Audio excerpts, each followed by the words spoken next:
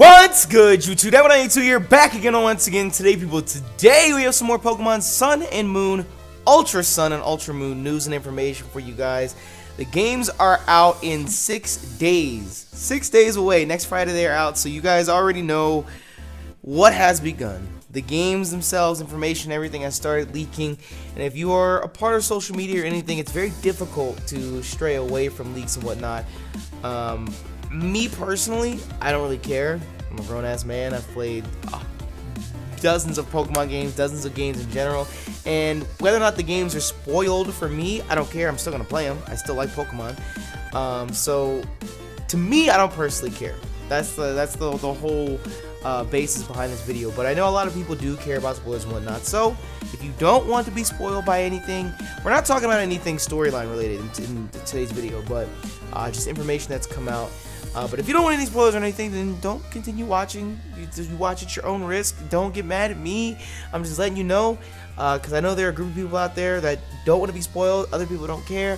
I'm a part of the group. I was going to say the majority, then I changed my mind to minority, and then I was like, wait. I'm a part of the group of people that doesn't care. So I'm going to talk about it. I'm going to express my opinion on it. And yeah, we're going to go from there.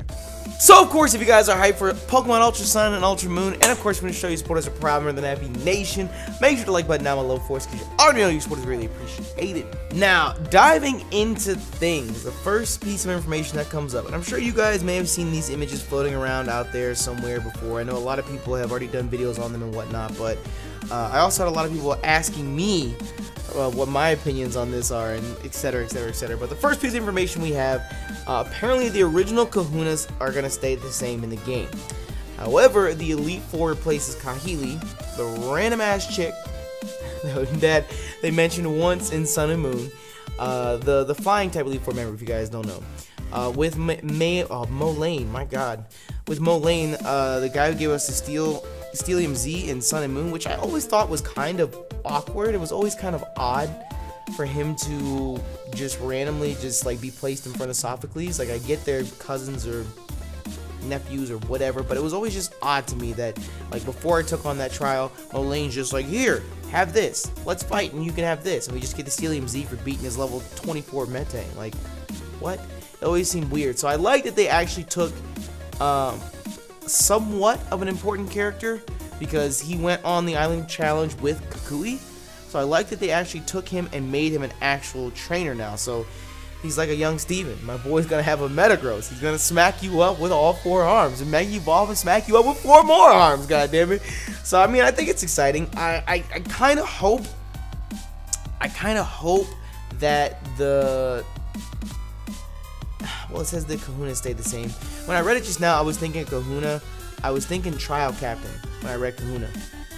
So that was one thing about Sun and Moon that I wasn't a huge fan of, was how the Kahunas ended up being the Elite Four. I wanted new trainers, new powerful, strong trainers to be the Elite Four, not just rematches of trainers that we've already fought. You know? I don't know. Maybe it's a little more traditional that way. Island challenge, they get to gauge your progress, see how far you've come, etc, etc, etc. But still, I don't know. I just would have liked to have something different, something new. So now my question as well is, what happened to Kahili? Where did she go? Is she off traveling the world again? Because Ultra Sun and Ultra Moon takes place in an alternate timeline, so maybe she got smacked up somewhere else. Maybe she never became the great golfer that she is. Maybe she never became the great trainer that she is. And Molane completed his island challenge with Kukui and became a great Kahuna, and is now a part of the Elite Four. And wasn't Hapu a Kahuna? Wasn't Hapu a Kahuna? How come Hapu didn't become... If they answered that in Sun and Moon, I don't remember. I was going to say, Hapu was the Pony Island Kahuna. How come she wasn't invited to be a part of the Elite Four? What's up with that? You probably know why. You want to know why? The game developers probably didn't do it. Game Freak didn't do it. Because the levels that your mons are at when you fight Hapu versus when you fight the Elite Four are probably way too close. So it literally just be the exact same battle all over again. Gotta be smarter than the average bear. Moving on to the next topic here. Apparently, there are more items coded into the game that you can use your Mega Keystones in. So we're not bound to a Mega Bracelet or a Mega Pin or this and that, yada yada yada. Apparently, all the items that we can use, I know it's hard to read, but your boy got 6,700,000 vision. Apparently, There is a Mega Necklace, Mega Glasses, Mega Stick Pin, Mega Tiara, a Mega Anklet, and a couple other items. I'm guessing just all the Mega, or the Keystone holding items that we've seen over the past couple games, like the anchor, the necklace is what Archie had, the Mega Glasses is what Maxie had, the Stick Pin is what Steven had, so I'm guessing they're finally giving us the chance to use all those and not be bound to a Mega Ring. Or something as simple as that. The flip side to this is it's interesting that they're putting any sort of emphasis on Mega Evolution again, because they tried to steer so far away from it, just in general overall. They tried to steer so far away from it with Z Crystals and the Z Ring and whatnot. Like Mega Evolution was like an afterthought in Sun and Moon. And now it seems like, since they're putting all this detail and all this extra stuff in with it, it seems like they're giving just a little bit more emphasis on it, which I am not upset about at all. I would love that. I would absolutely love that 100%. Z Crystals are cool, but if they would have never put Z moves in the game, I would sleep peacefully at night. Mega Evolution, I think, is a much better... how do I want to explain this? Mega Evolution is a much better storyline, thought process, idea, etc, etc, etc. I just like Mega Evolution better, you know, and that's really surprising, because when Mega Evolution first came out, I was very on the fence about it, but I actually really like Mega Evolution. I think it just fits. That's the best way to describe it. Like, it just fits in Pokemon. Whereas Z moves, it's just like, it's like Game Freak's just trying to one up itself constantly, and it's like, what? It just, I don't know. I just wasn't feeling them.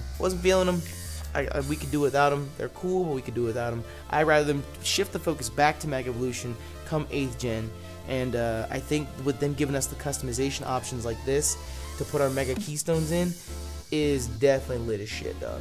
Next piece of information we have is apparently there are no new Alolan forms, which honestly takes me by surprise, because Alolan forms alongside Z moves, Z crystals, were such a huge presence. They played such a huge role in the introduction and promotion of Sun and Moon. So now that we have Ultra Sun, Ultra Moon, we have no new Alolan forms at all.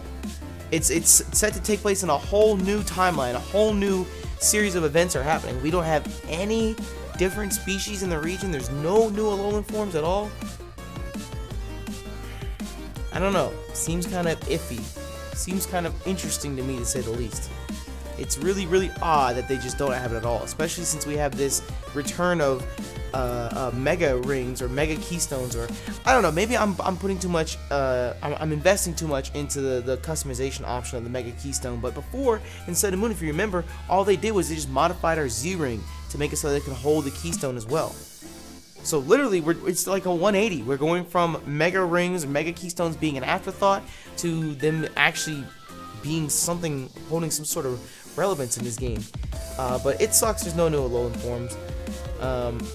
It's kind of a double-edged sword. For whatever reason, Game Freak is afraid to hit the big 1000 with the Pokédex, so that's why they made Alolan forms for Sun and Moon, so that they could give us a new generation and give us like 30 new Mons and then like 30 Alolan forms, where they technically don't add to the Pokédex. So, I don't know. Alolan forms are cool, they're interesting. I never saw them really being much of anything outside of Alola, outside of Sun and Moon.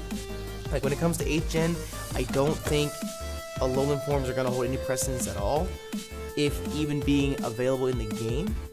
Who knows? It would be weird if they didn't, but I don't know, it just seems like such a region-specific thing.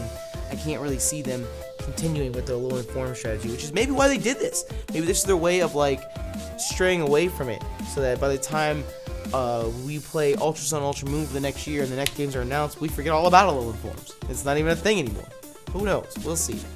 We'll see. Apparently, there are also a lot of new items, including colored petals. Colored petals are apparently like the very specific, like the specifically new, interesting, intriguing thing that's going on in here. We have the Solganium Z, Jesus Christ, Lunalium Z, Ultra Necrosium Z, Ultra Necrosium Z. So not just a Necrosium Z, but an Ultra Necrosium Z. A Mimikinium Z, a Lycanium Z, a Commonium Z, a Z Power Ring, pink petal, orange petal, blue petal, red petal, green petal, yellow petal, purple petal, and a rainbow flower. If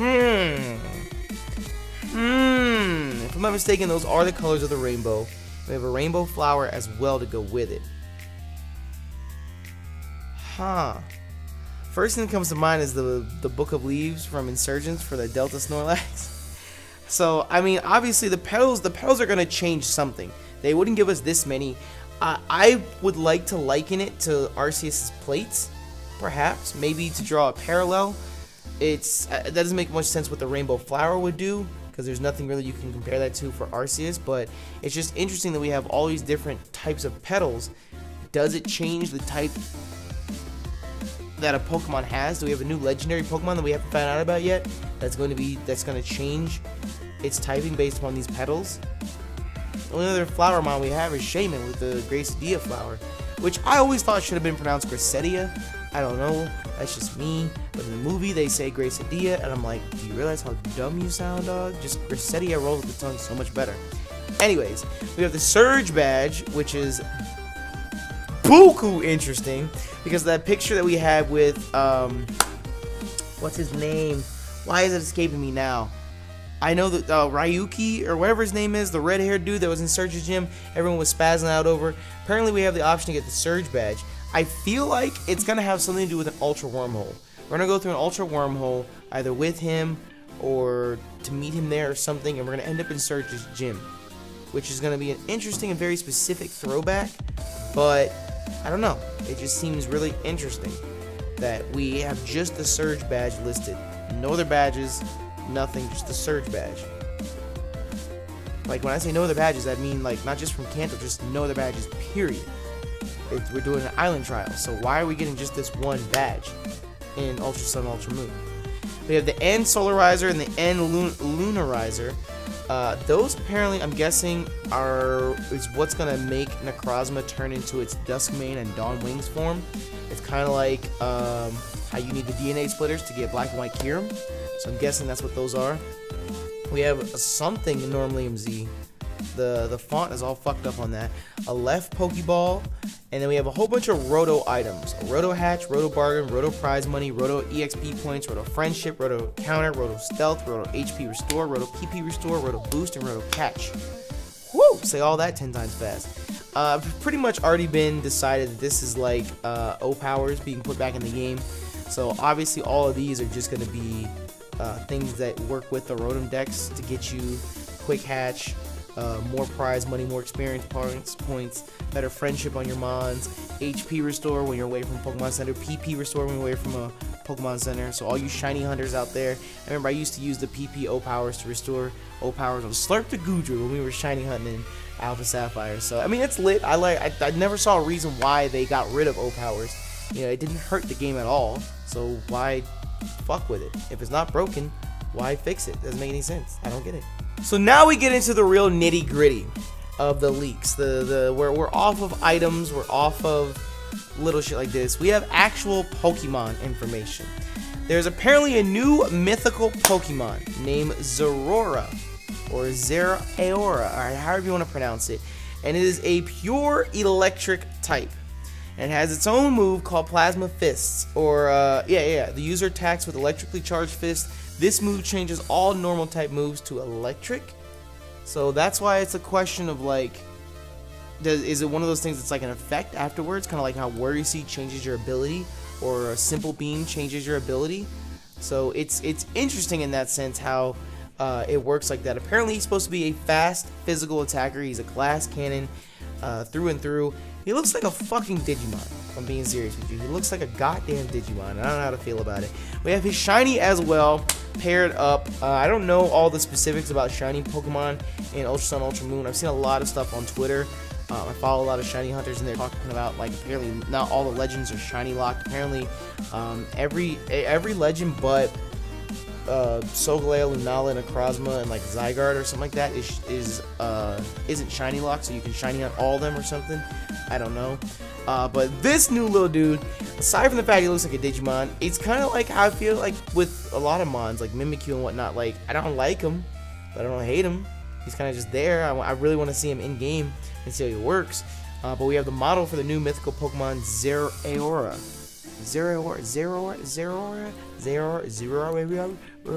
Yo, what if Ryuki has Zeraora, or however you pronounce it, and he's in this timeline in Surge's gym, since he's a pure electric type mon, and we fight him and get the Surge badge, and that's how we see Zeraora.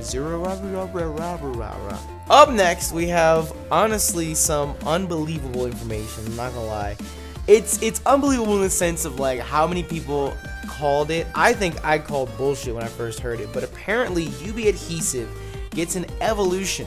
I don't know if you guys heard this or not, but when UB Adhesive was first announced, there are a lot of people that are like, it's too small to be an Ultra Beast. It has to evolve. It has to have an evolution. And even then when I heard that, I was like, that's dumb as fuck, dog. We have Kartana. We have tiny Ultra Beasts already.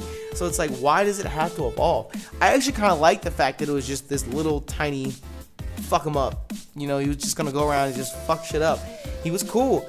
But apparently we now have an evolution. We have the sprites for UB Adhesive and its evolution Naganadel, or however you want to pronounce it. Apparently it evolves from UB Adhesive and is a fast special attacker. So we had Zeraora, who is a fast physical attacker. Now we have Naganadel, who's a fast special attacker. And apparently it's Poison Dragon. And when I first heard it, I was like, oh shit, this is lit. And then I realized we have Dragalge already, so it's not our first Poison Dragon. But still, it's a fast special attacker. It's Poison Dragon. And I'm not gonna lie, it's kind of dope. I mean, I know it said we had no Alolan forms, but I guess Beedrill had to show up and shot anyways. We got a Alolan Beedrill here, so very interesting to say the least. Very interesting to say the least. We have our first Ultra Beast that evolves. Actually, take that back. We have Cosmog into Cosmium into Solgaleo or Lunala. So they were technically Ultra Beasts that could evolve and Legends that could evolve as well. But now apparently, like from the strictly just the Ultra Beast pool, UB Adhesive evolved into Naganadel. Interesting. Alright, so now time for the big dog himself. Let's talk about Necrozma. So in the item list earlier, we saw Ultra Necrozmium Z. And it's not an accident. It's not a misprint. I didn't realize I was going to say that before I talked about this. I was trying to say the best for last, you know what I mean? But apparently, Necrozma goes through a whole lot in this game. Apparently, Game Freak learned from their mistakes with Zygarde, and they did not miss out on the third legend in this game. So Necrozma has two different forms, being the Duskmane and Dawn Wings form. And then it has something else called an Ultra Burst. We haven't seen an Ultra Burst before. It's kind of like a Mega Evolution, but an Ultra Burst changes its form from the Duskmane and Dawn Wings form into its final form. And its stats are terrifying. In the original game, it only had, what, like base 600 stats or something like that? That's why everyone was like, oh, they gotta do something with it. But apparently in this game, it's like 700 plus or something. Like it shits on Arceus, apparently. It's kinda crazy. I think I saw it somewhere. The base stats are like 160 something for attack and special attack, and like 129 for speed or something around there. It's redonkulous. But apparently it has a final form that it achieves through Ultra Burst. So you gotta get Necrozma and Solgaleo Lunala, in addition to the End Solarizer and Lunarizer, and fuse them together to get Duskmane or Dawn Wings Necrozma. And then on top of that, you can Ultra Burst into Necrozma's final form, which is base stats are dumb high. But not only is he broken then, harkening back to where I started this conversation with the Ultra Necrozmium Z, he's got his own Z move that's called Light That Burns the Sky. So it's like I said before, Pokemon's constantly, Game Freak's constantly trying to outdo themselves, and I feel like you don't have to do that. It's not necessary. Now, don't get me wrong, I think this is dope. It looks amazing. This nigga is huge on the screen, humongous on the screen. But it's like you had dragons that were running everywhere in 5th gen, so you nerfed them in 6th gen by introducing a whole new typing. Then on top of that, we have Mega Evolution, which comes through and stomps all over the game. So how do we beat Mega Evolution? How do we one-up ourselves with Mega Evolution? Z Crystals. We have moves that are so strong they can OHKO Mega Evolutions. And now it's like, how do we beat that? How do we go even further? Let's get 2 legends, fuse them together, let them Mega Evolve, and give them a Z-Move. It's like, when is enough? Like, oh my god, can we just hard reset with the Switch games, go back to Kanto, and start all over, dog? I'm down for it. Either way, Necrozma's final form is badass. And check this out. It is apparently Psychic Dragon, which is our first Psychic Dragon type. Because, I mean, that's how Game Freak works. Anytime you want to make something better, slap that Dragon typing on it. Anytime something Mega Evolves or Ultra Bursts in this sense, slap that Dragon typing on it. Slap it on there with the might of Zeus. It's just... It's crazy. It's crazy. This mod is absolutely insane. Insane, to say the least. I'm super duper hyped. I'm super duper excited for Ultra Sun and Ultra Moon. Aside from shinies for UB, what's the UB Wall and the UB Burst, I think that's all the new information that's come out as of right now. Oh, and apparently Ash is going to be in the game as well. There's been some information leaked that says that Ash is actually, like, the data form is coded into the game. A lot of people are saying that it's probably just going to be for, like, the Ash Pikachu event or something. Like, that's how you're going to get it. Which, I guess, again, I'm building theories off of everything I'm saying in this video. We have the Surge badge. We have already seen us in Surge's gym. I feel like we're going to go through an Ultra Wormhole to get to Surge's gym. We're going to see Ash while he's there. I don't know. There's just a lot that's going to go down. And I'm very, very interested, to say the least. So let us know what you guys think about all the leaks in today's video. Again, I told you there was a spoiler warning from the jump. Don't watch the video if you ain't trying to get spoiled. But let us know what you guys think. The games are 6 days away. I'm very, very excited. I'm very, very happy for everything that is coming. I'm glad that a lot of people have changed their minds and their attitudes about Ultra Sun and Ultra Moon. When they first announced it, everyone was so upset it wasn't Diamond and Pearl. And now we have all this new information. It's like 180. Everyone's all hyped and happy again. So I'm hyped, I'm happy, I'm excited. Let me know what you guys think, and I will catch you guys next time. Until then, we are outie 5 Jillian. Bye!